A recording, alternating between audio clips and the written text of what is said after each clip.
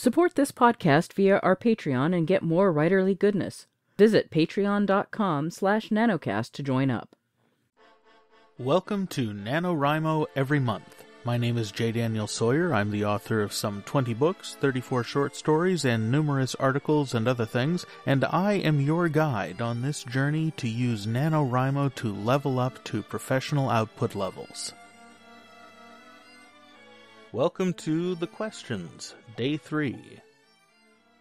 Today we have another question from Kane where he asks about drama and melodrama. I talked about the formal categories of what each one means from a literary theory perspective. And I also got another question about this from Chris, so I'm going to go through both of them in the one episode. Chris asks whether melodrama means the same thing when someone says something is very melodramatic. We're talking about the difference between the colloquial definition and the formal definition. What I laid out for you guys about the difference between drama and melodrama is the formal definition. What Chris is talking about is the colloquial definition. The colloquial definition of melodrama refers to an aesthetic style that is intensely emotional and perhaps a little over the top, probably intentionally. It's not quite as over the top as camp, but it's a little bit over the top. It's kind of operatic in its emotional expression. It really, really goes for it, and it's willing to sacrifice a little realism along the way to get that really, really big emotional finish. That's what audience members and critics mean when they talk about something being melodramatic. And that's usually a good thing for a lot of audiences. What I was talking about, the difference between drama and melodrama being whether or not the character changes, and particularly changes roles, that's a formal academic definition. It's something to be aware of as a writer. It's not something that the audience really cares about in the same way. Now, when it comes to whether characters in modern drama really change, this was Kane's question. He said, "The vast majority of writing advice that is given out is primarily for drama and how the protagonist must be changed by the end of the story. Increasingly, I feel as though this is not as true as those instructors would have you believe. Most of the books I read are filled with protagonists who, in fact, do not change." There's a few different things at play here.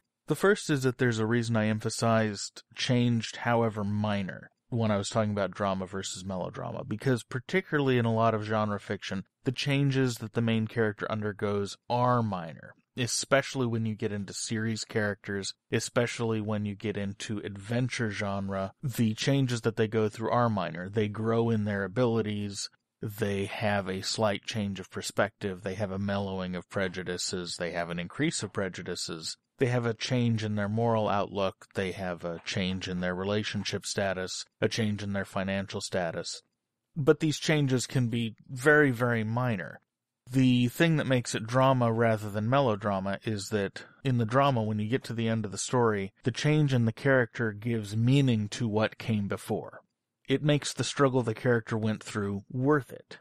Whereas with melodrama, the lack of change in the character is sort of reinforcing the order in the universe type of thing. You tend to see a lot more melodrama, for example, in mystery and adventure than you do in romance.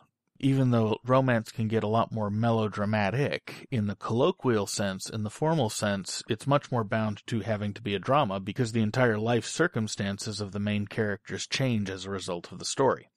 Now, when you get into literary writing advice, and by that I mean writing advice that proceeds from literary theory and literary fiction sensibilities and philosophy, then you'll get the idea that the main character must be radically changed by the end of the book. And this can happen. This can happen in genre fic as well as in lit fic, and it can be really, really satisfying. But it's a lot less common in genre fic, and it's not necessary for the story to be a drama as opposed to a melodrama. And I also want to point out that I am not disparaging melodrama. I'm just pointing out that if what you're doing is drama, you want to make sure to touch on those points as you get to the end. And with a little practice, this becomes automatic. The only reason I brought it up at the end of the podcast was because one of the issues that early writers tend to have is trying to figure out how to end a story rather than just stopping writing when the events sort of peter out, which is why the 2 episodes about drama versus melodrama and finishing versus stopping are right next to each other, and they refer to each other in episode because they're 2 parts of the same sort of thing. So the takeaway is, in most fiction, the character changes as a result of the story. Doesn't mean they change who they are. They just grow. They may grow a lot, they may grow a little bit, but they'll grow as a result of overcoming obstacles, as anyone does.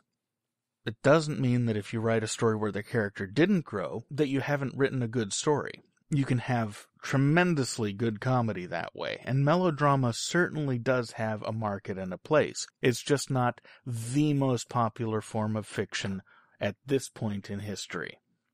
Though, frankly, it is a lot more popular than it was 15, 20 years ago, so it might be coming back into style. It's hard to tell. So anyway, no category judgments, no disparaging of melodrama versus drama. It's just an attempt to help you understand the difference so that you can know what you're doing when you're dealing with the different forms. So those are today's questions. I'll come back tomorrow with another one, and you've got to send in more or I won't have any more episodes. So do send them in to feedback@jdsawyer.net or leave a comment on the blog. And for now, I'll see you tomorrow. NaNoWriMo Every Month is written and presented by J. Daniel Sawyer and produced by Artistic Whispers Productions. Visit our website at NaNoWriMoEveryMonth.com and leave a tip in the tip jar to support this podcast. NaNoWriMo Every Month is copyright 2015 by J. Daniel Sawyer and Artistic Whispers Productions and released under a Creative Commons Attribution Non-Commercial No Derivatives license.